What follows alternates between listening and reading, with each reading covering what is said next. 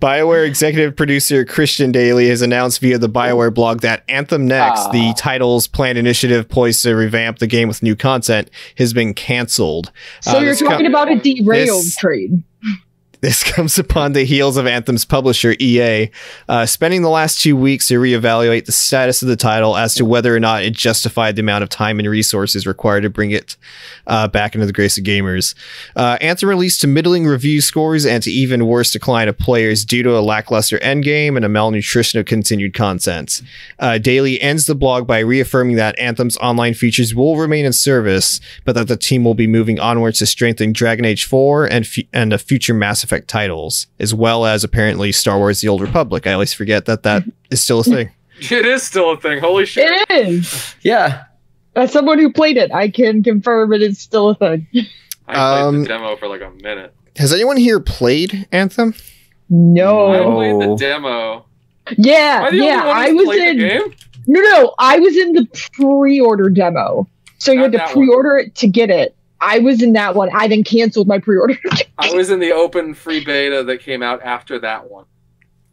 I think it just comes down to, because I feel like, I don't know if we talked about this before, but Destiny was in a really freaking rough place for like the first year it came out. And you can argue even like halfway through Destiny 2's lifespan. But the one thing it had that constantly got people to come back, even despite the lackluster content, the lack of continued content, as well as like the overly grindy nature of it, the low freaking drop rates. I never got a fucking Galahorn. Fuck you. Oh, don't get me started. Yeah, but despite all that, the reason why people kept playing Destiny is because the gameplay was just that freaking good, and it was satisfying as hell. Was it? I missed it. Destiny but like what was as easy to pick up and play and have fun with in the same way that like when Halo came out and it was like, oh shit, like this is the new hot first person shooter. Like that's how Destiny 1 felt, despite not having the story to back it up like Halo did. Exactly. Destiny 2 improved on both, but also because of the shit with Activision, that really hit them hard, where like all the weird monetization and that now that they've made it free to sorry, that's a whole other discussion. Yeah. Anyway, Jose, but you go on with what you were saying. But yeah, so like the base gameplay, it's just like that Bungie magic. It's why Halo's so good. It's why Destiny's so good. It's I would say it's alongside Call of Duty, and then maybe there's another game I usually go to, probably Titanfall. But it's like the best experience you can have playing a first person shooter with a controller, and in the PC version plays even better. It's freaking amazing how much that transition works between the versions of Destiny 2. But the gameplay is what saved Destiny. Destiny would not be where it is if it had shitty gameplay, and where that made up for all the other aspects in Destiny, like where there's a story, lack of contents, the grind, whatever. Anthem didn't even have the gameplay to support it, and it was even more so worse off than Destiny and all those other aforementioned categories. So it had no appeal to me whatsoever. Yeah. Like the only thing it had going for it was you can fly like Iron Man. And if I remember from Jason Schreier's book, were awesome. Like the shooting was basic as hell. It just felt like nothing. But the flying mechanics themselves were super intuitive. Mm-hmm. In Jason Schreier's book, Blood, Sweat, and Pixels, he kind of goes over the development cycle of Anthem, where they originally did have flying in the game, but they did take it out because it kind of ruined a lot of the flow of the game as well, like their level design, how systems worked. And so so EA pushed them to have flying at the last second so they could show it for its initial trailer. I think it was at E3. So that kind of locked them in, and they only had, I think it was like less than a year to push it out. That alone set Anthem back so freaking far. So maybe if they had had a second go around of making an Anthem 2, that would have ironed things out, let them actually focus on improving the game versus trying to like rush this system that they weren't originally planning to have stay in the game. Mm-hmm. But as is, there is absolutely nothing about Anthem that was ever interesting to me. So I'm just, it's nothing lost for me personally. To me, it lacked what made a Bioware game a Bioware game. Fucking aliens. Well, I mean, you aren't wrong. I mean, okay. I'm not going to lie. A part of the reason why I canceled my pre-order was because Bioware said they weren't going to have any romance options in it, and I went, I'm sorry, then I don't want your damn game done. But it's like, honest to God, when I played it, it didn't feel like a Bioware game to me, and that was one of the main reasons why I wasn't a big fan of it. Because, like, when you go into a Bioware game, you kind of already have this preconceived notion of what you're getting into. And when I played Anthem, it just didn't feel like a Bioware game, which is why I just kind of lost interest in it. But I was totally all here for those that were still playing it. And I was like, hey, man, you like the thing? You go enjoy the thing. You go do the thing. You go fly like Iron Man. Good on you. And I actually got excited when they said that they were like reworking Anthem, because I remember the like Final Fantasy 14 rework and like how those games became like fucking amazing. And I was thinking, it's Bioware. If they're given more time, Anthem's probably going to be something fucking cool. I would say the Final Fantasy comparison's an interesting one, because I hadn't thought about this originally. Despite all the issues with the original Final Fantasy 14 launch, so pre-Realm Reborn, people were still like super crazy actively playing the game, whereas Anthem just dropped off so freaking early. So it's and like, it's why even bother making there's content for people that aren't even going to play it? It's crazy because there's still people playing the old Republic, and I can't remember the last time that game had a content drop. And there are people still like actively addicted to that game. And like I said, good for them. I played it for a while. It was just a BioWare RPG that was Star Wars. You could like romance people and do all the BioWare RPG stuff. Like, that's awesome. When did that game have a content drop? But it still has like an insanely active fan base of people. I feel like we actually have to play off something you said, Sarah. I think we have to ask ourselves, when was the last time like someone saying, well, this is a BioWare title actually meant something? Yeah. Not since when did Mass Effect 3 come out? 2012? I mean, I would even argue, I mean, again, this is just because I'm not as big a fan of the series as y'all are, but like, I would even maybe argue like before Mass Effect 3 or 2, as far Dragon as Age. When you, like maybe Dragon Age Origins, because even though, and that game's imperfect, but that at least still, that felt like how you said that, how it feels like a BioWare game. Even if I still feel it's kind of reductive to say, well, to basically assume a studio's not going to change, at the same time, I know exactly what you mean. Because, like, Mass Effect 1, Dragon Age Origins feel like BioWare games in the same way that, like, Knights of the Old Republic 1 did. They're completely different Baldur's games, Gate, but they right? still feel, but they still feel like a BioWare game.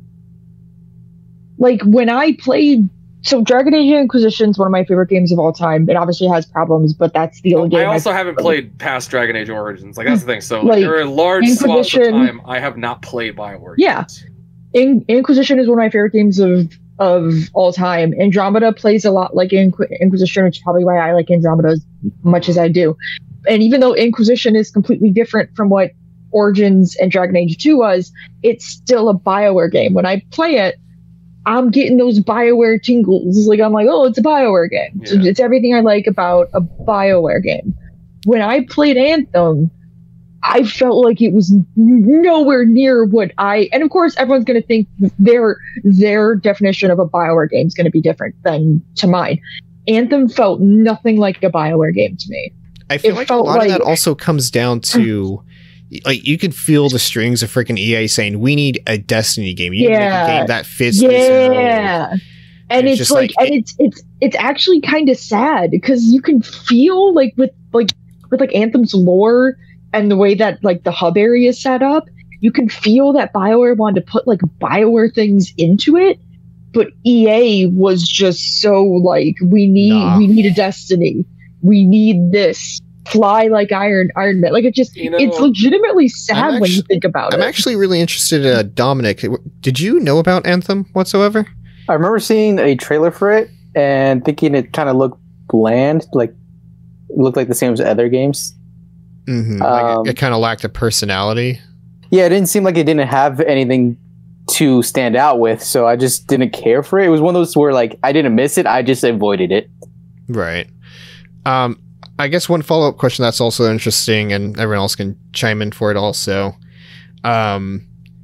for the way that certain games are going now, like they're trying to be Destiny clones and they're relying on being like as a games as a service.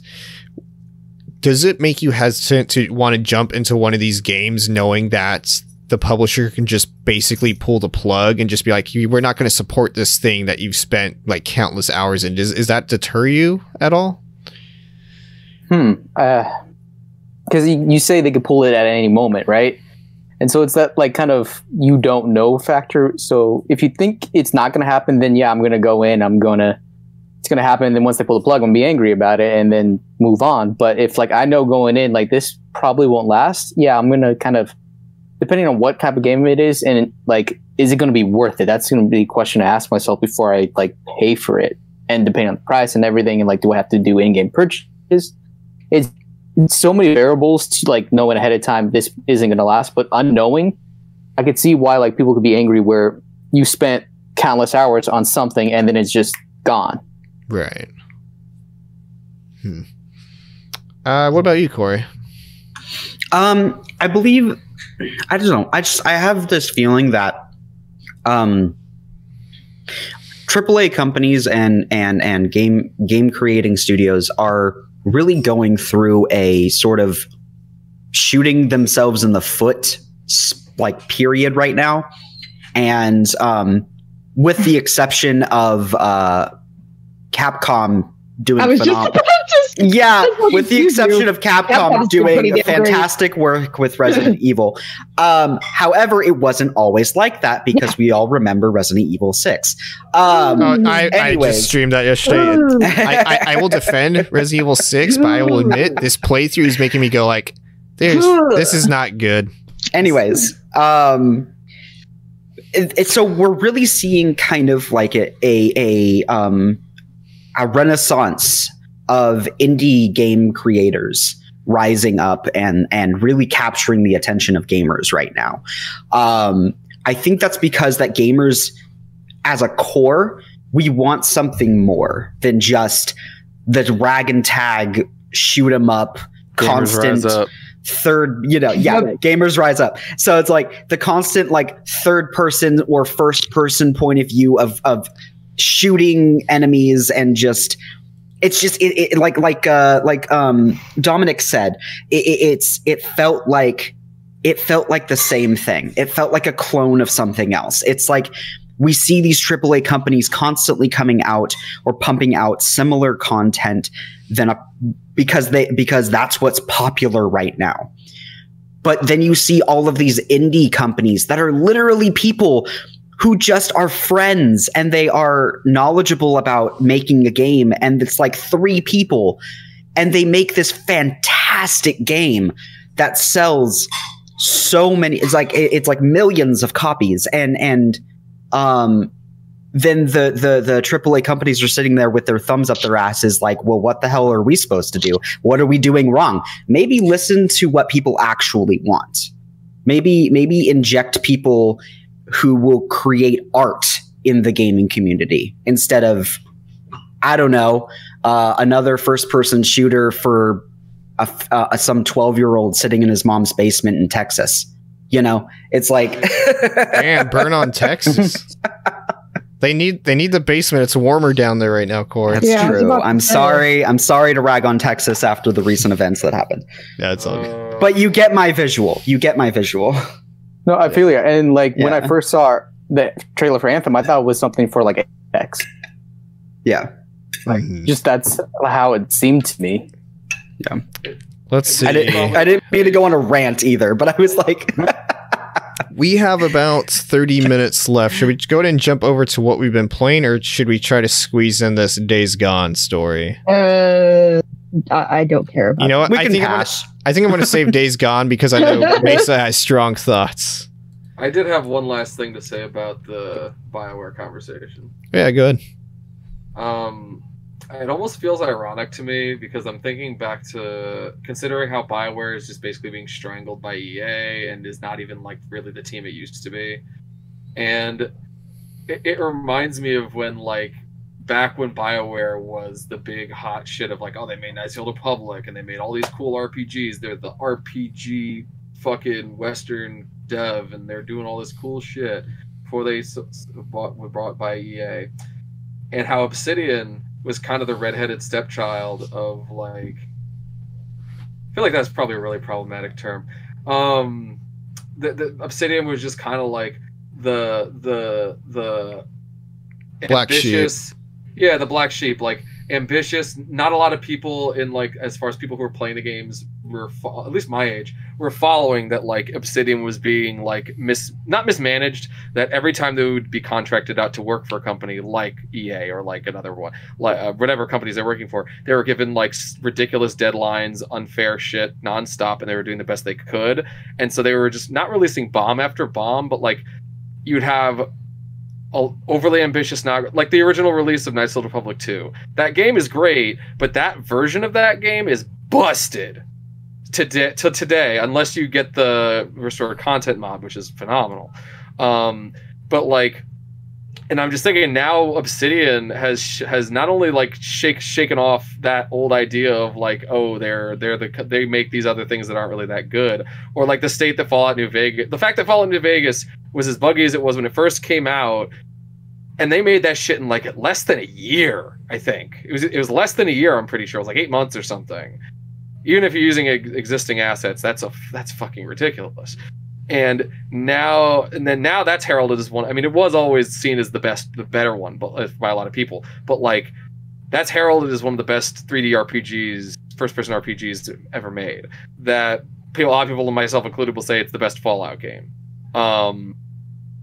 You have. I mean, you're not wrong. Now you have Obsidian, like, has shown what they can do. Now have people actually giving them money, and they've had this deal with Microsoft now, which is not them being strangled. It's them being given the money and basically do what they're going to do. Mm-hmm. Like, well, yeah, and I was going to add, like, it's just ironic to me to see that change in power. I guess that power shift. Well, I was gonna add that because then you're getting into like the culture and the attitude of the shareholders, the people that are giving them the money, and it's like, okay, what are their shareholders like? Are these shareholders that are strangling them, like you said? Like, are they constantly like, we want our money? Where's our return? Where's our return? Release the game, release the game, release the game. Mm-hmm. My grandson likes the Fortnite. Why make it like the Fortnite? Right, I need a exactly. fifth yacht now. Yeah, so it's like you either have shareholders that are constantly like that, or you have shareholders who are acting in good faith. They know they will get their return eventually if they are patient and truly believe in the company that's making the game. Yeah. You know. Mm-hmm. So let's see. Just